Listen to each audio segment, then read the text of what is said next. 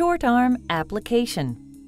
For indications where immobilization of the wrist is required, for example, distal fractures of the radius and ulna, follow physician's instructions on the proper positioning of the limb. A common position is with the wrist in slight dorsal flexion, neutral with regards to radial and ulnar deviation, and in slight supination.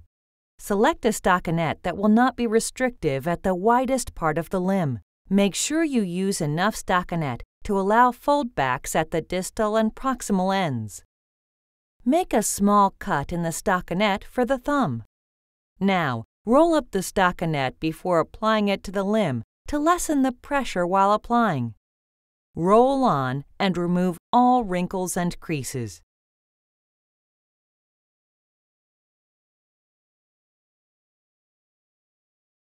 Cut a 6-inch length of 1-inch stockinette to protect the thumb area. Roll up the distal end, making a small cut in the proximal end, and slide it over the thumb. Another option is to cut a 6-inch length of 1-inch stockinette, then make a 1/2-inch cut at 1/3 of the length. Slide the stockinette over the wrist and apply the cut section over the thumb for protection. Using 2-inch or 3-inch padding starting at the wrist, go through the web space twice and work toward the elbow, overlapping by 50%.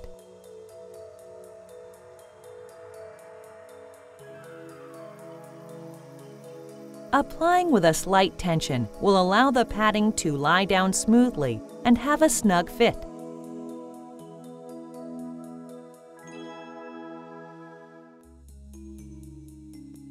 Additional padding may be required for bony prominences. Cut the stockinette distal to the thumb side for an easy fold back. Begin by putting on protective gloves before applying the cast tape. Dip 2-inch or 3-inch cast tape in water, squeezing 1 to 3 times. Then remove it from the water and squeeze 1 time to remove excess water. Start wrapping the cast tape at the wrist, working distally to the hand. Make a cut at the thumb to easily pass through the web space.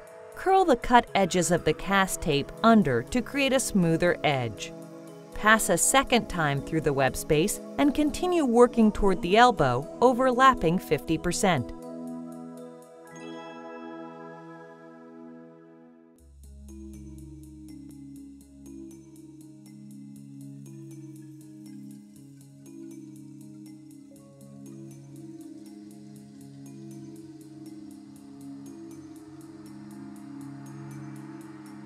Fold back the stockinette at the proximal and distal ends, creating a cuffed end for a more comfortable fit.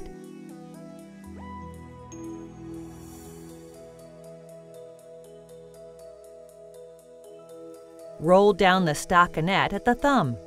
Now, take a second roll or use the rest of the first roll of cast tape. Start wrapping the cast tape at the wrist, working distally to the hand. Make a cut at the thumb to easily pass through the web space.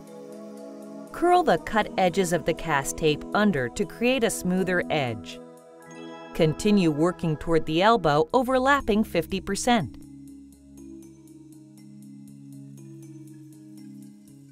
Be sure to leave approximately 1/2 inch of stockinette exposed to leave a soft end. Mold the cast with the palm of your hands and check for any limitations in range of motion. Check for any pressure points that may cause irritation. And you are finished.